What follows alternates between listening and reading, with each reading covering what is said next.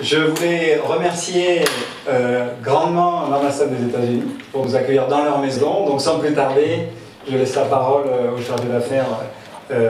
Lawrence Randolph. Thank you. Merci beaucoup, merci d'être venu aujourd'hui. Nous sommes très heureux de vous accueillir ici.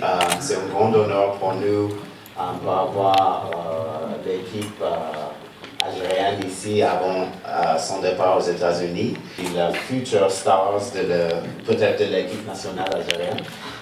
Merci beaucoup, merci d'être venu. La diplomatie sportive, c'est un élément clé de notre diplomatie ici en Algérie. نحب نولي نلعب مع لي غرون جوار ونلعب مع لي زيكيب كبار كيما الريال مانشستر تشيلسي ونلعب مع لي غرون جوار كيما رونالدو وميسي. Monsieur Sharif, Mohamed Sharif, du site algerfoot.com.